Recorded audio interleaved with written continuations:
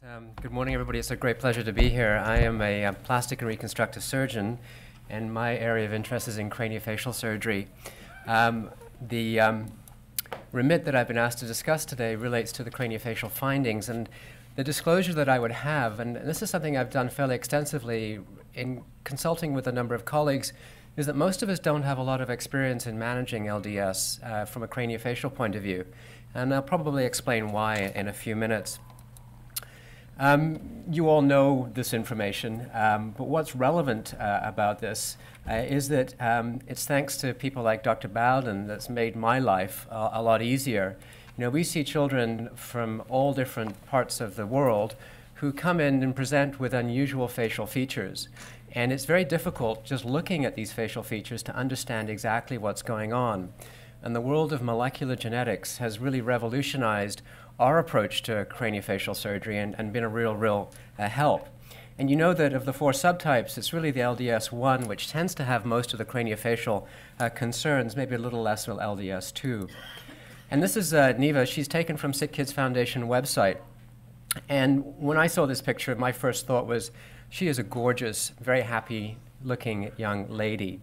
And this is sort of an illustration as perhaps why in the world of craniofacial surgery, our involvement with LDS is not quite so profound as those in the cardiovascular arena.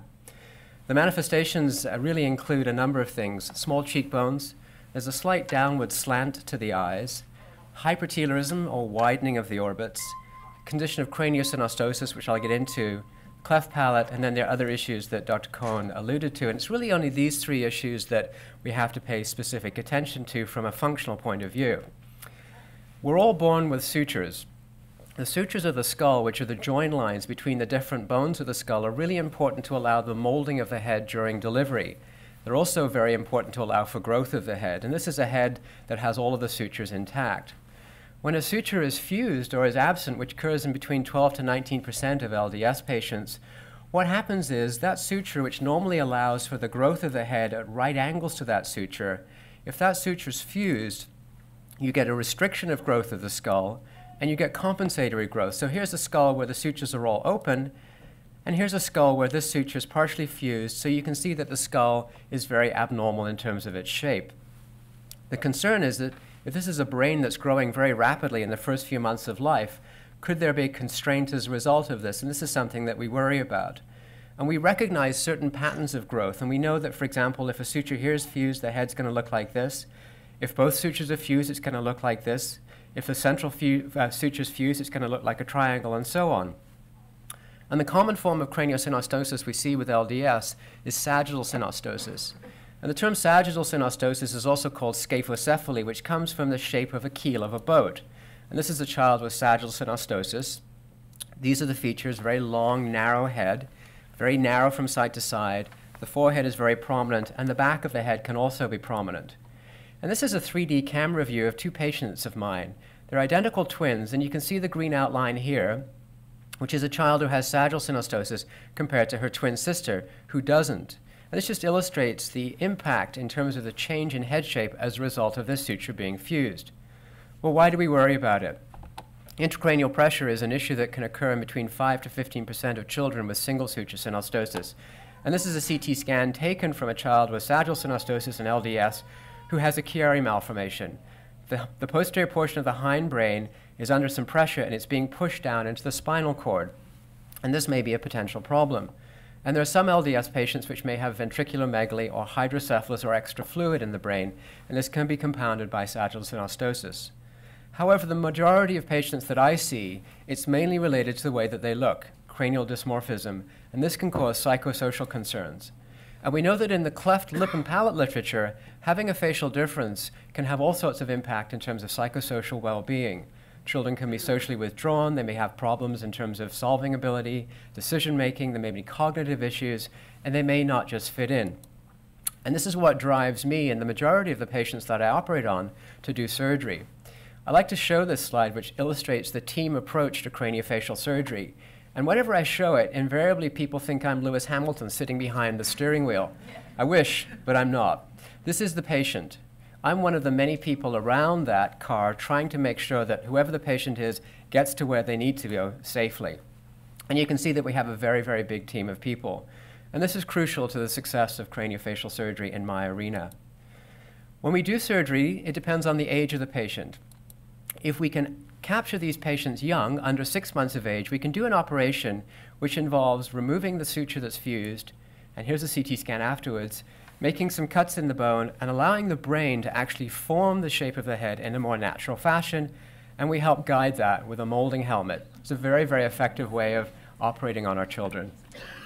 For children over 6 months of age, the brain growth is slowed down, the bone's too thick, and it doesn't allow us to do that remodeling physiologically, so we literally have to take the skull, disassemble it, and then reassemble it. And as you can imagine, this is a very big operation. And these are those twins that I showed you, and here they are before surgery, and here the two twins are after surgery, demonstrating the impact of that surgery. And they're virtually identical, which is very, very good to see.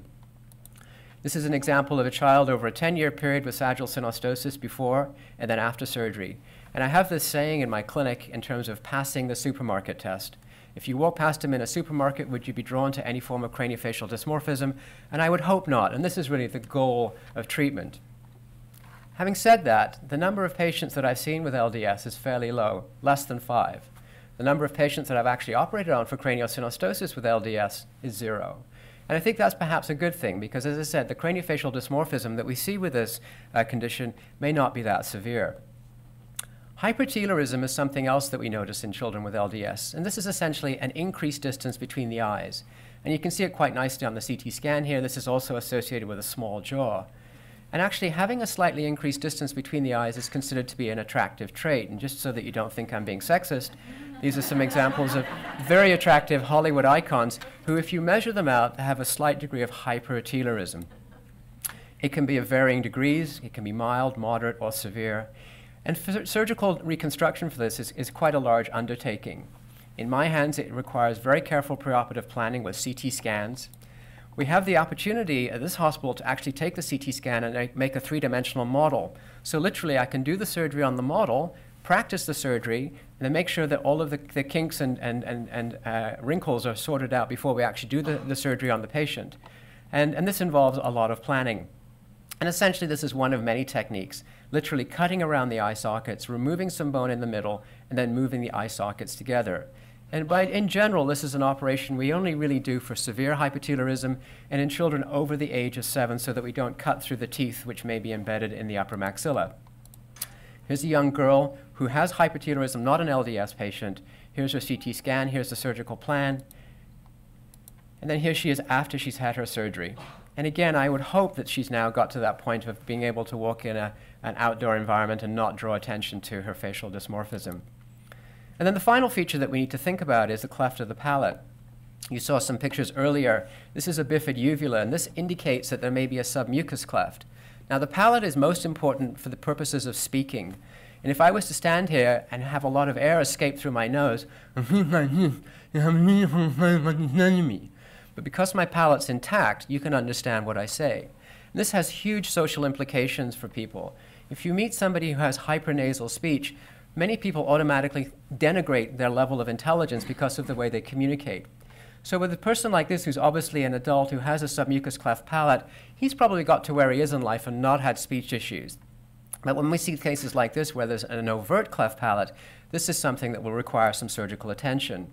And we know that with a submucous cleft palate, 50% of people will have normal speech. I can't give you what the statistics are like in LDS because we haven't got good information in that, and maybe Dr. Dietz has some. But we do know that very often having a submucous cleft palate comes to attention after somebody's removed their tonsils. Because you remove the tonsils and all of a sudden you affect the mechanism of the palate to close and create that airtight seal, and then they'd start to develop speech problems afterwards. Obviously, because LDS involves a number of areas of mutations involving the TGF-beta family, there may be issues with wound healing. In my experience with Marfan's and Ehlers-Danlos syndrome is that the scars in patients we've operated on can be very wide and somewhat unstable. I don't have experience with LDS, but this is a theoretical concern. So in summary, I would say that the craniofacial dysmorphism that is a common feature of LDS doesn't often warrant surgical intervention, but it does warrant some level of investigation. And a child who has a long, narrow head, who potentially has craniosynostosis, should be investigated for increased pressure, and that's something fairly simple that can be done. neurosurgery, plastic surgery, ophthalmology, and occasionally a CT scan. Surgical intervention is certainly possible, but it's not common, and as I mentioned, there's a potential for scar anomalies. I'm going to end with a quote because LDS is a very small area. And this is one of the reasons that when I went into craniofacial surgery, I thought, this is great, I can get my head around this. But Keith Grint said, as long as you are in ignorance of a subject, you can be certain about it. As soon as you become knowledgeable, you require humility and uncertainty, because you are now aware of how much there is to know, and probably that it's so much that you will never get there. So it strikes me that there's probably an element of that that's true today. But thank you for the opportunity of speaking.